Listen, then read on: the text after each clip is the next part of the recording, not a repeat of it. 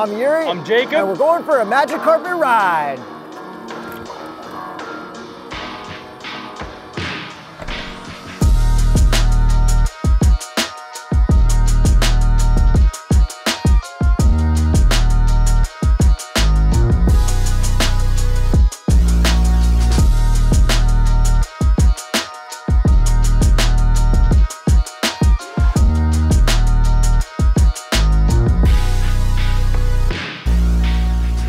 '24 fully electric Rolls Royce Spectre without launch control.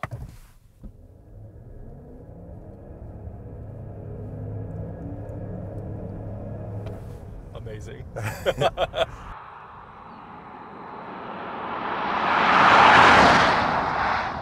Horsepower and torque. 584 horsepower, 664 pound-feet of torque from a 102 kilowatt-hour battery and 2 electric motors. So this is the first fully electric Rolls Royce you can buy. Yes, and Rolls-Royce is fully transitioning to EVs. By 2030, there will be no V12s, no gas engines. And this is not an electric car first.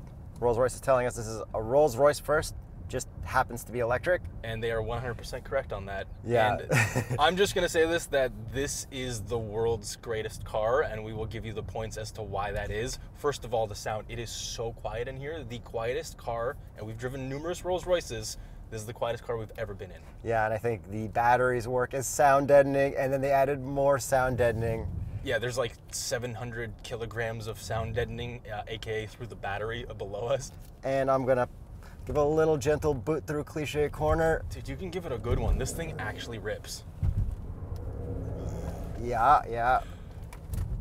This is so weird how it's so quiet, but just rip it through.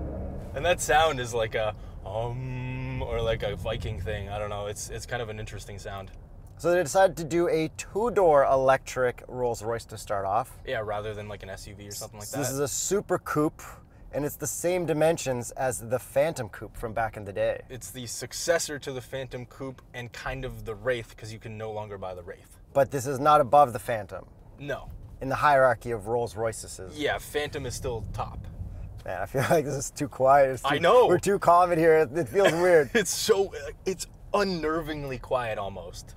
Is there anything you don't like about the looks? Do you like the new split headlight design? I really like it. It's futuristic, but still completely Rolls-Royce. Like, there's nothing about it that doesn't say Rolls-Royce from the front end. And if you're wondering why we're driving a pink one, it's because I got to pick my spec.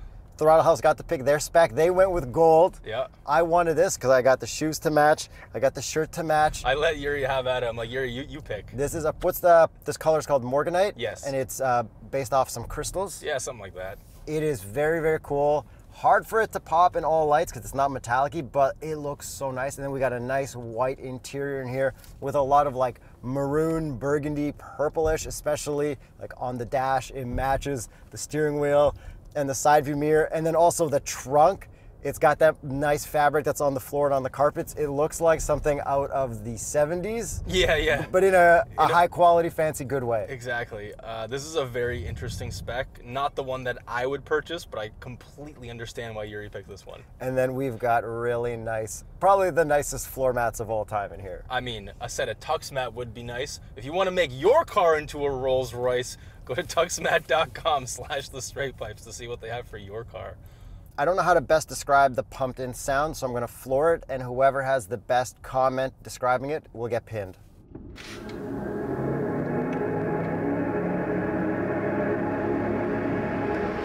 I'm going Yoga Viking. Whooshing Viking? I don't know. Yeah, I don't know. It's not offensive, and you can easily turn it off. Here, let me... Oh, that's pretty cool with it off. Nothing. Okay. The weirdest part about this car, or it's also the best part of this car, it's an experience that you can't get from any other car ever. Nope. And that's why it's the coolest. Like, there's some odd stuff, like you're so floaty, but nothing else feels like that. It's so quiet, but nothing else on the road is this quiet, especially combined with the speed handling and comfort. Yeah, so the comfort, the ride quality is unparalleled. So the Ghost already had that suspension for the suspension, but this apparently is like 30% stiffer. I think it's the stiffest Rolls Royce they've ever made because of the battery, and it was integrated into the architecture from the architecture of luxury. It was always meant to have both an ICE powertrain and a battery. So this is like extremely floaty, and they didn't need the suspension for the suspension on the upper control arm, or the upper whatever part of the suspension. It's insanely comfortable. Okay, back to the looks. Do you love how there's no B-pillars? Oh yeah, it's the best part. With all the windows down, this looks absolutely amazing. And then we do not have the two-tone version. There are a bunch of two-tone versions, and they design every Rolls Royce to have a two-tone version. And these wheels are also pretty sick. They're like not electric-y at all. Nothing about this says electric from the exterior. Yeah, the wheels are great. And what would be the Continental recommended tire for a Rolls Royce? The Conti Sport Contact 5 would be the one that we had on the Phantom when we drove that earlier this year. And then moving on to the rear, no exhaust tips because it's electric. We should probably listen to it from the outside. A little spooky. Yeah. Every electric car is a little spooky. And then the last thing, besides the Spirit of Ecstasy, which pops in and out, which is very cool, and now also more aerodynamic. Yes, the most aerodynamic Spirit of Ecstasy they've ever made. Well, I guess not the last thing. I want to talk about the taillights, how they pop out. That's pretty cool. They're small. I don't mind them. They're pretty nice. And then how about the grille? Yeah, the grille is the widest one they've ever put on a Rolls Royce, and the slats are kind of at angles, so depending on where you're standing, different things are being reflected. It's pretty interesting. All right, Steppenwolf, your turn to drive. Do you understand that reference? No. Magic Carpet Ride. Ah, got me. Because the ride is called that. Okay. All right, so it turns out you need to walk in front of the car to switch drivers. And hands-free, using my foot to close that door. I'm going to pull this little button here. And the car is now off, which you can barely tell when this thing is running. And it actually says start engine to turn it on, even though we don't have an engine. And Rolls-Royce purposely did that so that people wouldn't be confused by a motor or something like that. They did so much stuff to keep this normal car. Yes. And I appreciate it more than all the other companies screwing stuff up. Oh yeah, I don't even know if I'm gonna floor this car. You are, but I will. Oh my god.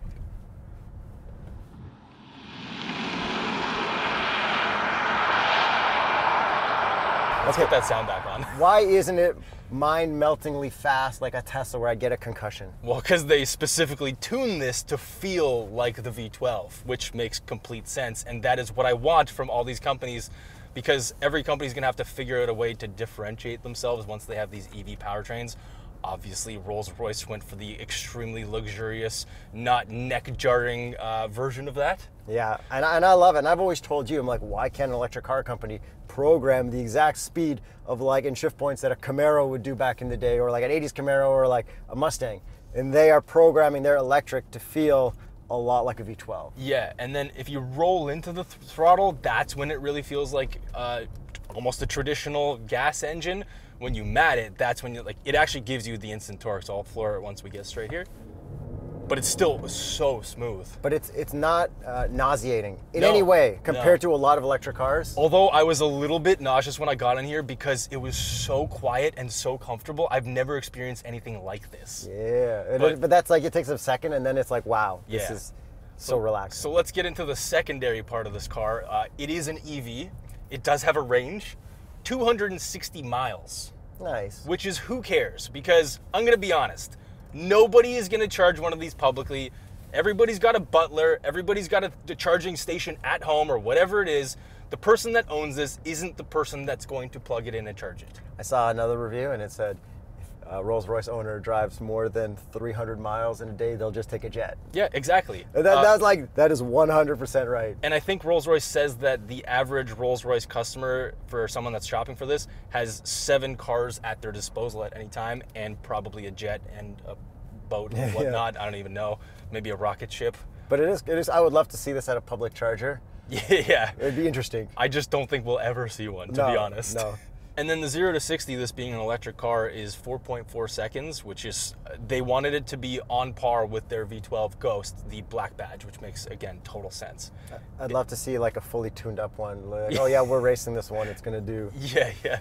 And then this does have 4-wheel steering, and it shortens this massive wheelbase so much. Like, you feel like you're driving such a small car, even though this thing is absolutely massive. The one weird part for me about driving this that I don't like is that the steering wheel is thicker than previous Rolls Royce steering wheels. I did notice that. I do prefer the thinner steering wheel of the Phantom.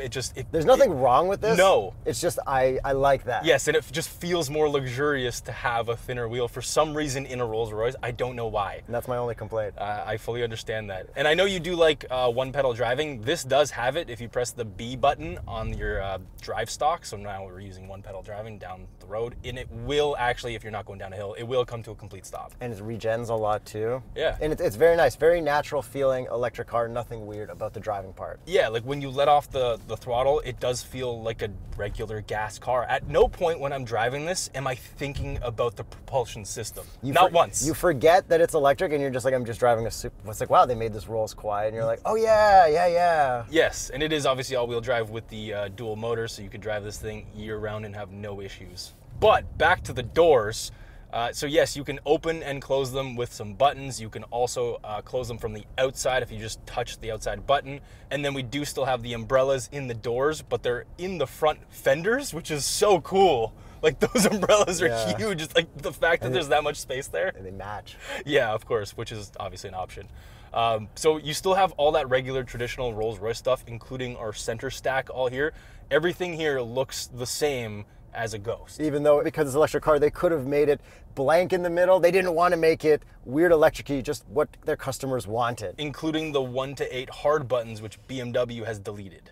Does that mean I have permission to talk about the infotainment? Full permission. The infotainment, it is based off the newer BMW infotainment.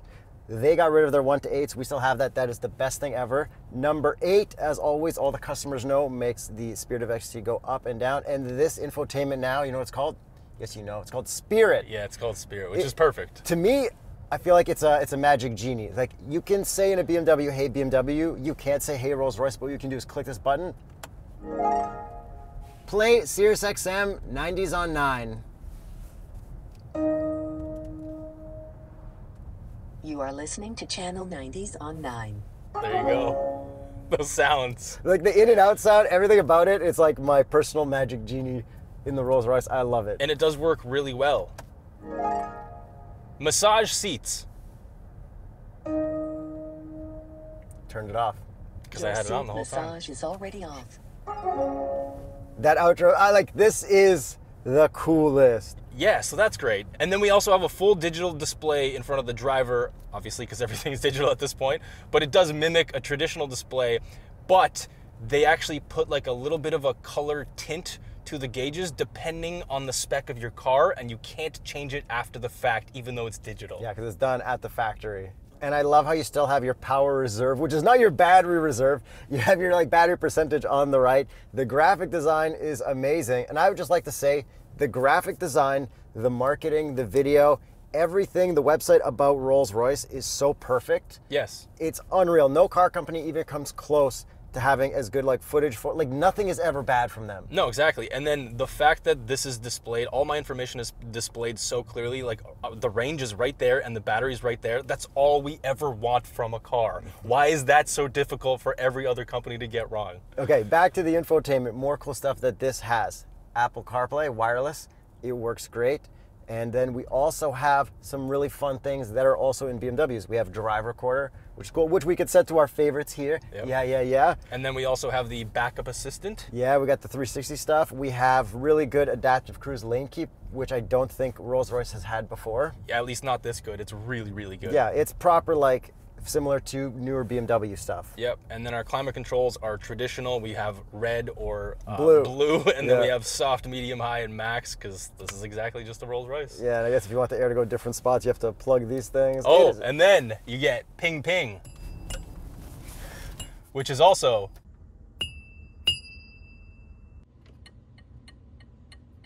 yeah, the turn signal is variations of the pings. Yeah, so they recorded the ping ping sound from all the metal and then digitized that, which is pretty cool.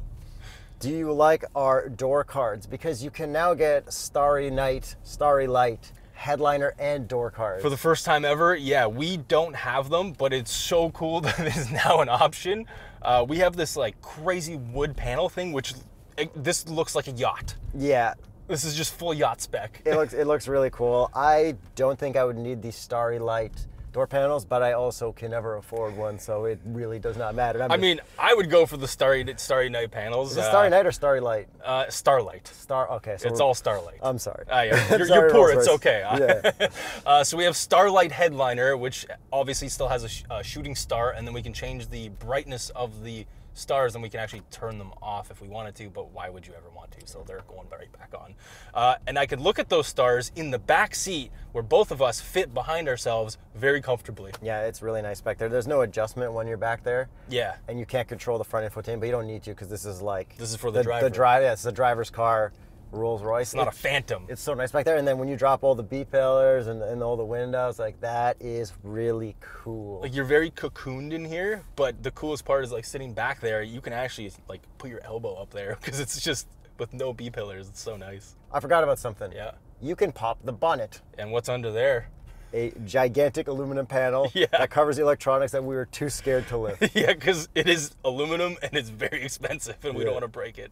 And another thing with the interior, it says Spectre in front of you on the passenger side, and when it lights up, we have the night sky, and there's over, I think, 5,500 individual LEDs that took, I don't even know how many hours to develop, but it looks incredible. And we got a little clock next to it. Yes, which is obviously a very expensive clock. Okay, are they expensive visors? I'm sure they are. Will they slide? Probably. 3, 2, 1. No. Oh, no. Interesting, Okay. interesting. Maybe because it's a coupe. Interesting. And the cup holders, they totally pass. They'll fit whatever espresso machine stuff you get from your butler. Exactly. Okay, how about these front seats? Are they not the most comfortable seats ever? They're so comfortable, and you can get a massage, no complaints at all. Although one thing that I've noticed is that, you know, Rolls-Royce always has effortless steering. I feel like there's slightly more effort into this car for some reason. Maybe it's because of the thicker wheel. Thicker steer. it's extra weight, but it's still basically effortless. There's like really, that is like the minorest nitpick, and it doesn't really matter. And you were saying when you had all the windows down and you were driving, it was so quiet. What did you hear? I heard the wind from this car brushing against the bushes along the side, and I heard leaves. Yeah. I've never heard that in my life. I've always heard just like bop, bop, bop, bop, because all loud exhaust and stuff, but even in EVs, I don't hear that sound.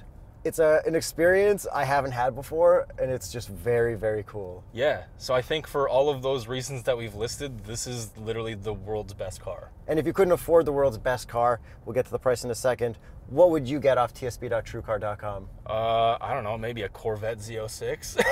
I go for an older Rolls Royce that I could afford. Yeah, I mean, I do still want a Rolls Royce at one point in my lifetime, whether it's a Ghost or a Phantom, I think, because they're getting a little bit more affordable on the used side.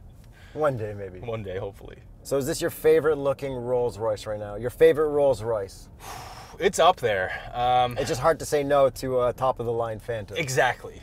But if it wasn't for a top of the line Phantom, like this is probably the coolest thing. It's my favorite coupe, Yuri. What color would you have gone, or like what color of all your imagination would you pick for something like this? I don't even know. I'd have to sit down with a Rolls Royce person. They would just have to tell me what would look good, because I'm not good. Like, if there's not a color palette that I could just, I'll take a yellow or a green or a blue. I don't want like 52 million shades of blue. I don't know. I think this is a great, great spec, and I'm very, very happy with it. So I got my purple shirt, purple shoes, and I think with all that out of the way, it's time we get to the price. I do think a blue would look really good for me in this. This starts at $420,000 US, and this one is $534,575 US, or 630,800 Canadian. I mean, I get it. It's not for us, but for the people who can afford it, they will love it. Yes, and apparently they're attracting newer buyers, and they consulted with their existing clients and were asking them when they wanted an EV, and they said, we want an EV now. This makes sense. Yeah, it's great. If you're buying one, enjoy it. Send a photo of it to us. Yes. Use tsp.truecar.com so we know you bought one. Yeah. I don't even think it'll. I don't know. No, let us know how you spec'd your Rolls Royce out, and did you trade in a gas Rolls Royce to get this Rolls Royce? And what's your favorite feature of this Rolls Royce? Yes. Mine's kind of everything. This is such a nice car. Mine is the infotainment named Spirit. That's the coolest thing. I want to be, hey Spirit. Yeah. The next update. Maybe.